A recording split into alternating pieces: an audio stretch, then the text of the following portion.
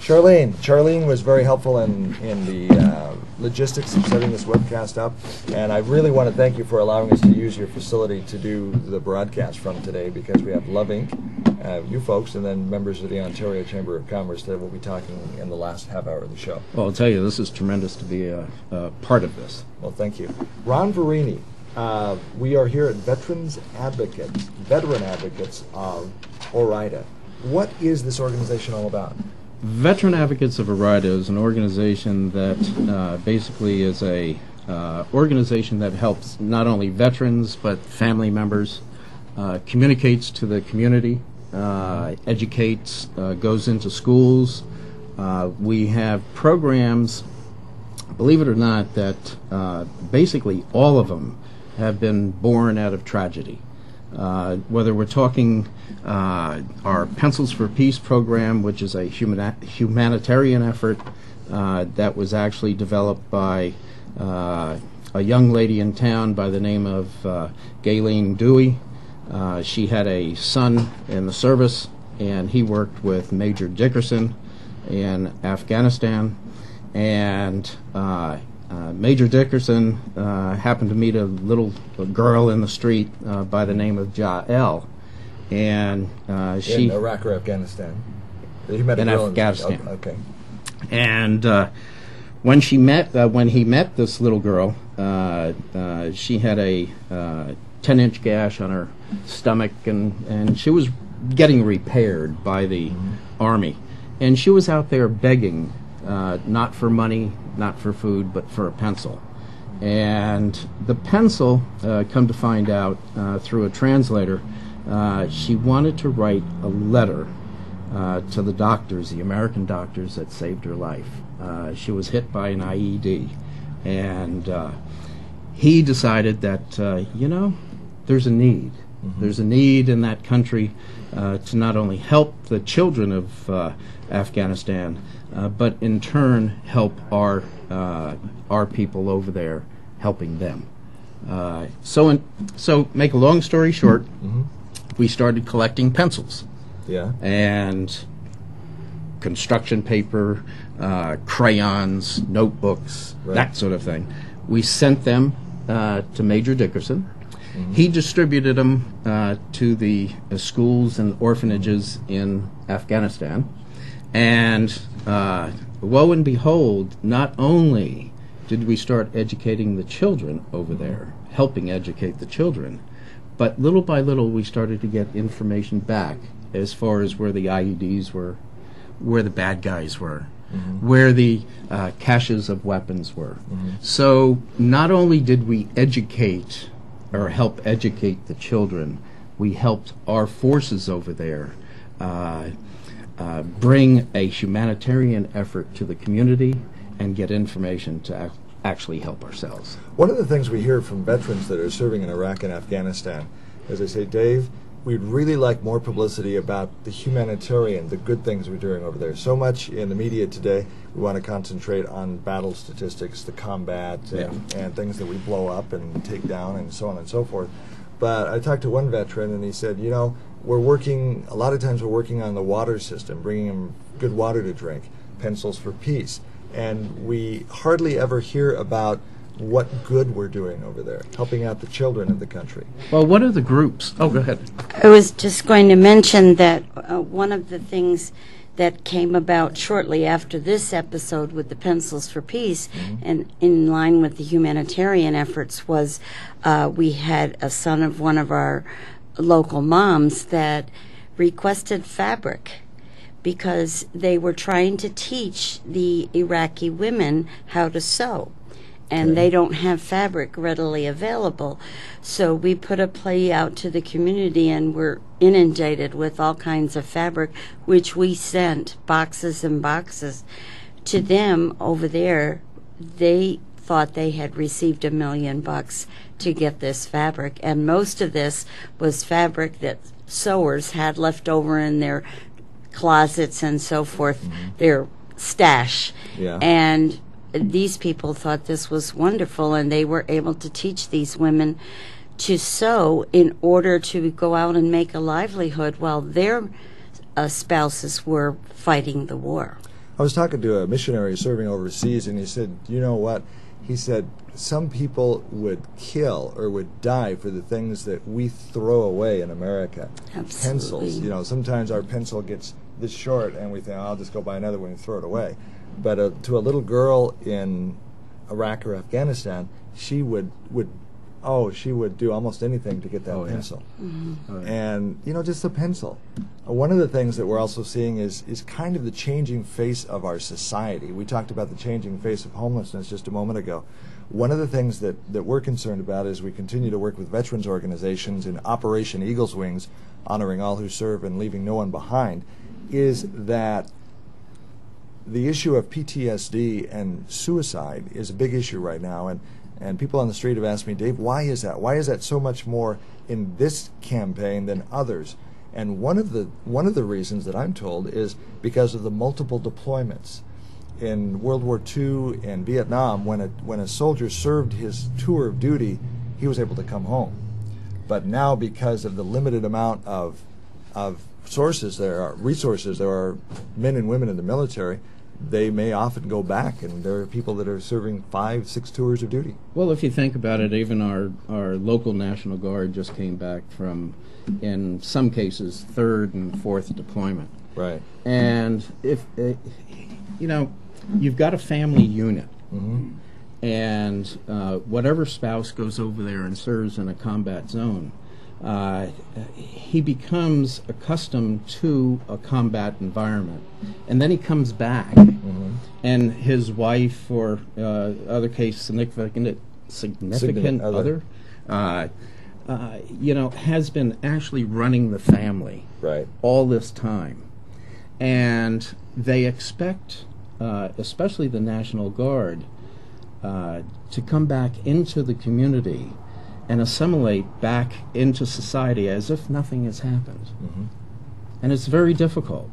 The heartache and the pain that is in the soldier's mind when he comes back doesn't leave right away. And they do need help. And it's one of the reasons why Veteran Advocates of Ida is working so closely with the VA. We have the Vet Center van come over here to Ontario, and it's also going to Nissa now. And it's a 38-foot van that is set up especially for combat veterans. And it doesn't make any difference what war or what conflict. And they come back, and they usually have a counselor aboard from the Vietnam era, and we also have a counselor aboard from the Iraq-Afghanistan era.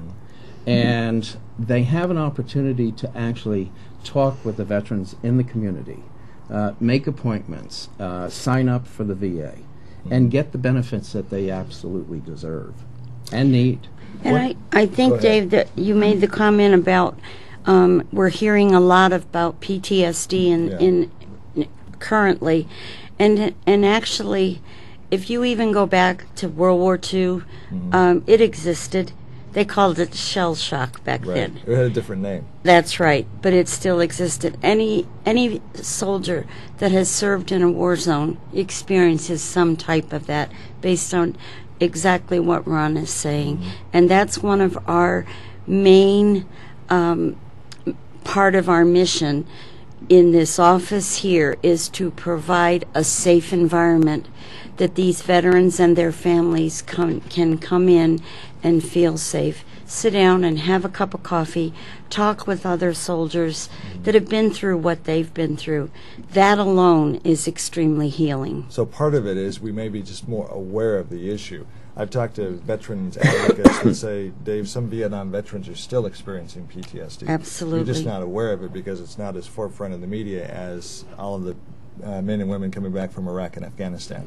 It doesn't make front page news. We had a World War II veteran come in the other day with his daughter that just now is starting to experience problems from World War II. Really?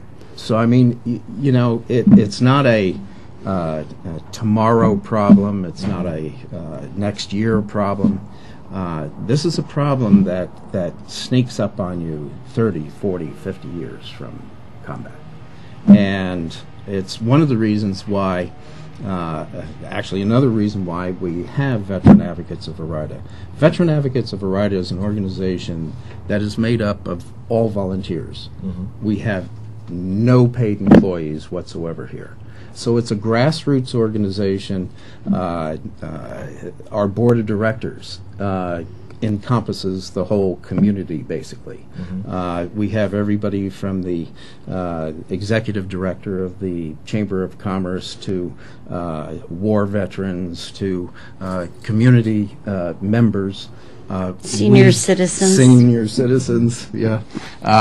And this young lady over here, she has 6 brothers that were in the Air Force, which is really exciting. So it's not only veterans that are a member of this organization, it's their family members, it's community members that are interested in veteran affairs.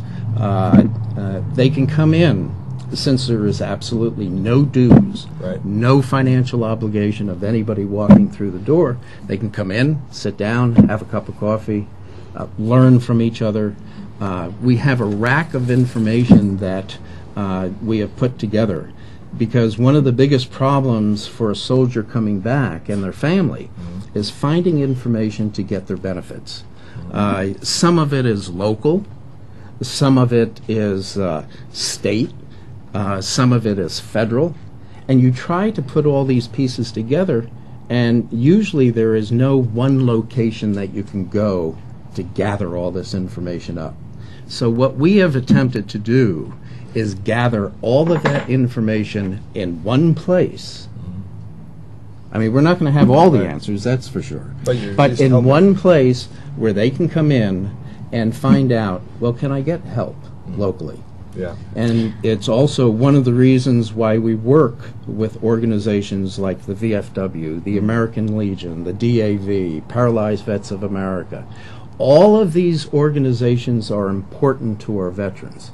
And they're important because each one of these organizations have projects, programs that can help our veterans and help them assimilate not only back into the community, but for their mental problems if they have that, etc. One of the things that we've noticed and that we've heard from veterans, in this case I'll be using an example of a female veteran, is she came, I'm not going to mention a name, but she came from a dysfunctional family and really liked the structure of the military. Really like the family environment, the family atmosphere. You get up in the morning, you know exactly what you've got to do. Somebody might be barking orders at you, but there's a I've got your back attitude. When you go into combat, you're constantly trained that you watch out for the other guy. You leave no one behind in the field of battle. There's this camaraderie, this family, where I watch your back, you watch mine, and we'll make it to the end of the day. So they get into this family environment, and then they're released from service. They go home, and the culture shock, because out there you're kind of on your own, and they don't. All of a sudden, this close, cohesive, I've got your back attitude. They're on their own, and that's been a real problem. And Dave, that's an increased problem with our Army National Guard, that there is many in the Oregon area, because as in my brother's case, when they came back from overseas, they went to a base, and they still have that family atmosphere and that camaraderie. But the Army National Guard, when they come back from their deployments, they go back to their families, and they don't have that base to return to. So that's almost an increase of them feeling lost and not knowing where to turn. And that's the reason why we're here. I mean, we're here 6 days a week. We're open 6 days a week for people to walk through that door.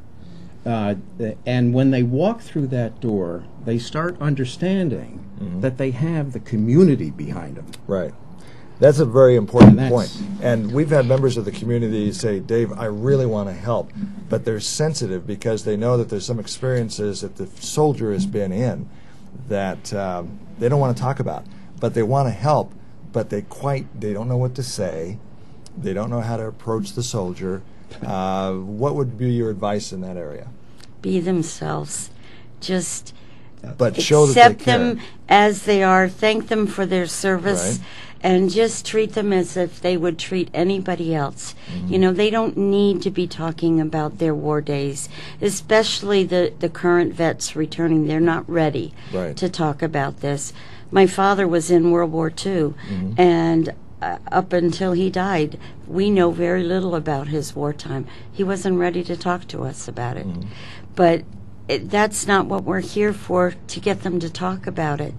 What we're here for is to provide that safe environment, to provide community outreach for them, and to educate them and their families of that we're here for them, and we will do what their needs are. And what you don't want to do is walk on eggshells. No. You Okay. just don't want to do it. That, you know, these are men and women that are just like you and I. Everyday people. They're attorneys. They're Physicians. positions in the community. They're homeless people. They're people that have needs in some cases. And other cases, they are the people that are helping the ones in need. And one of the things that we found, especially in Veteran Advocates of Ida, is we have a tremendous amount of support from our veterans. And it's veterans helping veterans, veterans going out into the community, educating our children about what a veteran is, Right. what a combat zone is. Yes. We have a project that is going on right now with the middle school right here In Ontario, Oregon. in Ontario. Okay. And it is absolutely fantastic. The first time that we did it was last year. Well, tell us about the program. And- How does it work? What it is we purchased a 8 by 16 foot mobile room, and One it of those was portable classrooms. one of these portable, right? Okay. Yes. And we really, you know, we were thinking about just putting a museum in there and walking, Right. going around to the different communities or whatever. Well, an art teacher came up to us. His name is Brian Hobbs. And he says, you know, our art class wants to do something for the veterans. And what they did is they actually painted this 8 by 16 foot mobile museum now. And how the teacher got all the students involved is every student had a 1 by 1 foot place to paint a mural on this big building, On the outside? on the outside of the Okay. building. And by gosh, I mean, there was an It's beautiful. eagle. It is magnificent. The They- Twin Towers were the there. Twin Towers were there, and they really showed passion. And along with this, Glenn Crosby got a group of people together, veterans, Right. World War II, Vietnam vets, Iraq, Afghanistan vets, and went into the classrooms and basically had a question and answer session about what was their involvement in the military. Now this year, they're not only expanding it, they're repainting over what they've done last year for the new students, and they're going to get the English class involved in writing letters to our wounded warriors, as well as to our troops overseas that are serving. But And- they left one side still painted as a memorial to the people last year that worked so diligently. They didn't want to paint everything that they did, and that will be left. And this year's group will paint a new mural on there, and then next year we'll do the same thing with them. Leave a part of their year. Now, as far as veteran services are concerned with the government, is there any way that, you know, and we don't want to get political here, but are we doing a good enough job as far as veteran services? Do we need to do more, and specifically what areas? Sometimes it's a situation of not just, maybe we don't have to spend more money, which we probably do, but is there some areas that maybe we can improve our services? What's your take? Well, I think, if you talk about veteran services, 99% of veterans get their benefits without any problems. Okay. It's the 1 or 2% or maybe 3% that fall through the cracks. These are the guys and women, in the case of Vietnam, they've come back from war, they've gotten off the plane, they've been mistreated by the people as soon as they get off the plane. They go into a VA facility, and maybe there's a lot of tension going on at that particular point in time. Right. So they feel sort of pushed to the side when they came back from war. And when that happened, they just chopped the system totally off and went off on their own to try to accomplish what they needed to accomplish by themselves. Well, it wasn't that easy. And over the years, I think our government has realized that, we need to bring these people on board. They do have problems. They do have situations that reflect back on maybe somebody saying something just a little off color that just sent them off. The same thing today. We learn from our different conflicts. We learn from our different war situations. When we first brought back the National Guard on their first deployment, they got off the planes, and in a couple days they were with their families. Right.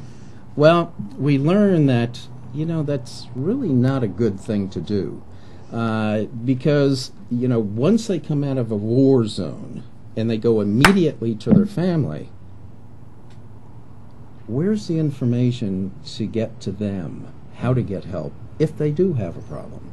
So now there's a little cooling off period. There's sometimes 8 days, 2 weeks, and then they go back 30 days later or 3 months later, and they're reevaluated to see if there is a problem coming about.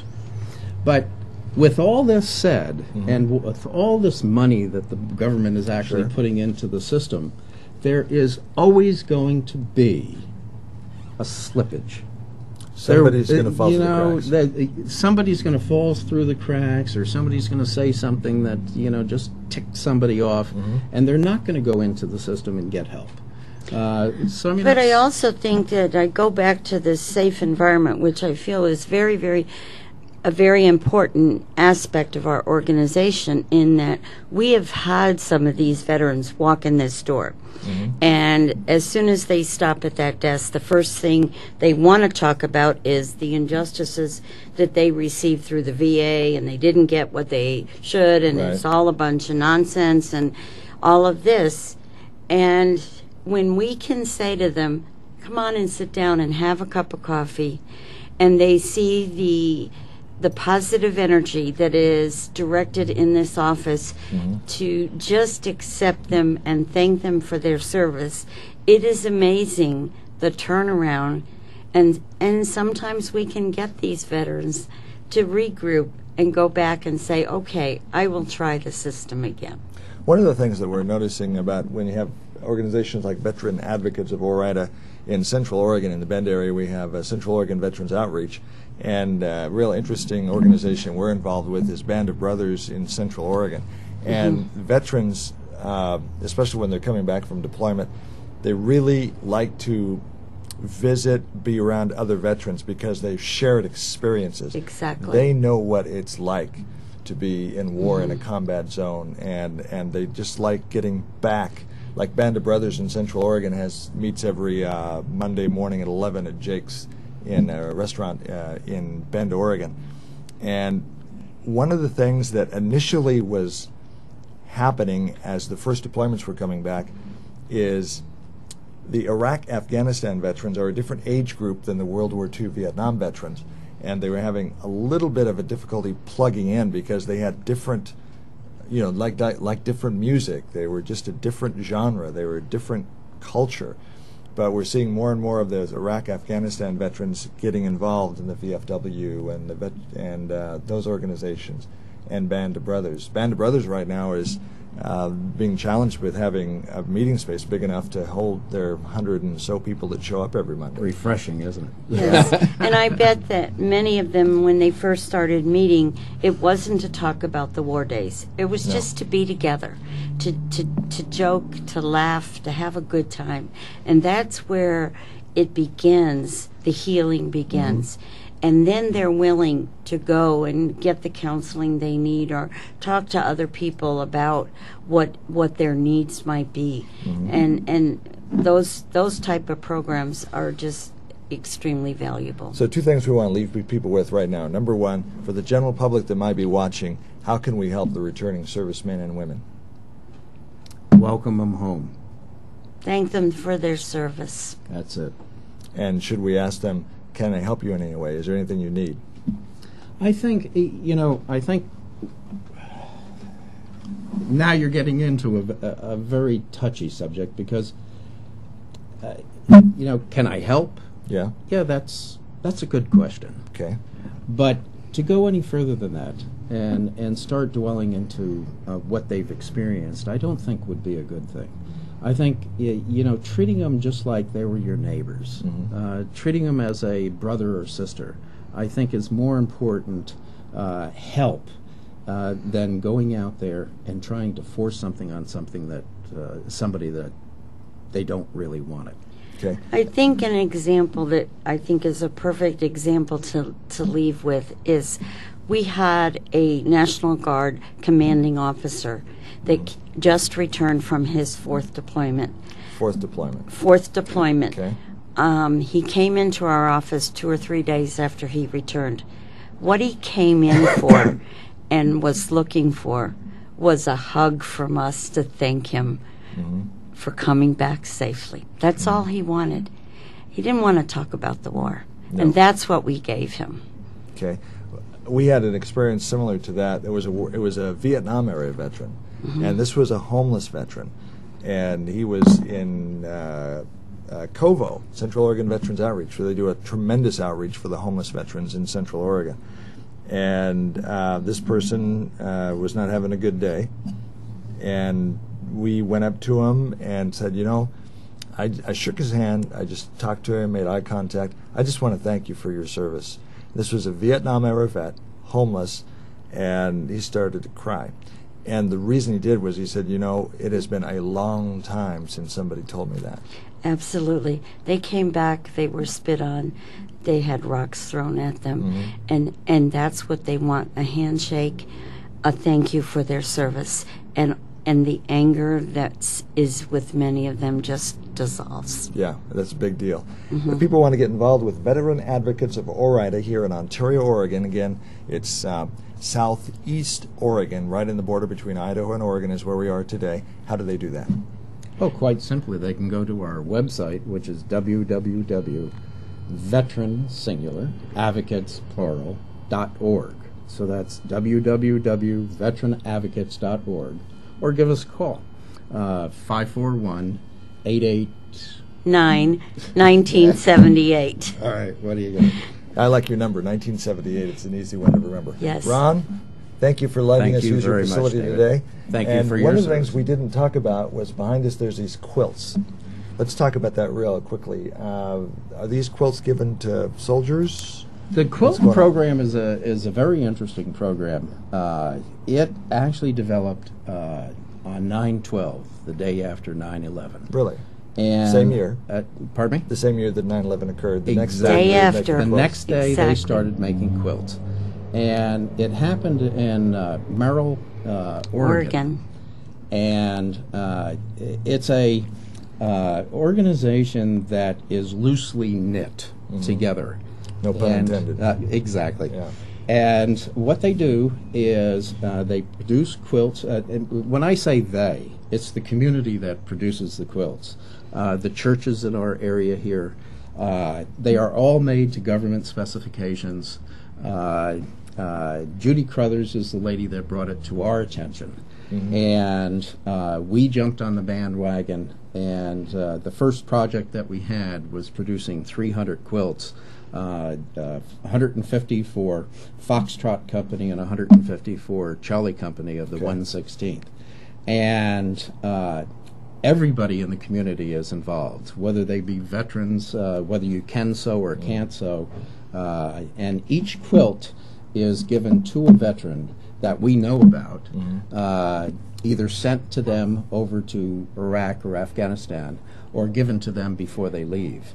And what's a touching thing, especially about giving it to them before they leave, is a lot of the veteran or the members that receive these, instead of taking them with them and using them on the ground, they wrap their children in them, and they keep it with the child. And so the child remembers the spouse or the father or mother every time they wrap themselves in the quilt while they're home. So I mean, it's a project that I think is quite exciting. Well over 6,000 quilts have been produced since the beginning of this. Okay. And Ron we've had Char- them made all the way from Silverton, Oregon. Yep. Okay. Thank you, Thank Ron. you for helping. Dave. Thank you for helping Thank us you to very much. coordinate the program and use your You're facility welcome. today. And what we'd like to do is we'd like to come back. There's other things that you're doing, Adopt a Soldier, Pencils for Peace, and there's other. I've looked through your facility here, and there's lots of different programs. I'd like to talk a little bit more, but we're out of time today. That'd be But great. we'd Okay. like to come back. Good. We Okay. welcome you all. Thanks, Dave. Todd. Okay, thank you very Thank much. you.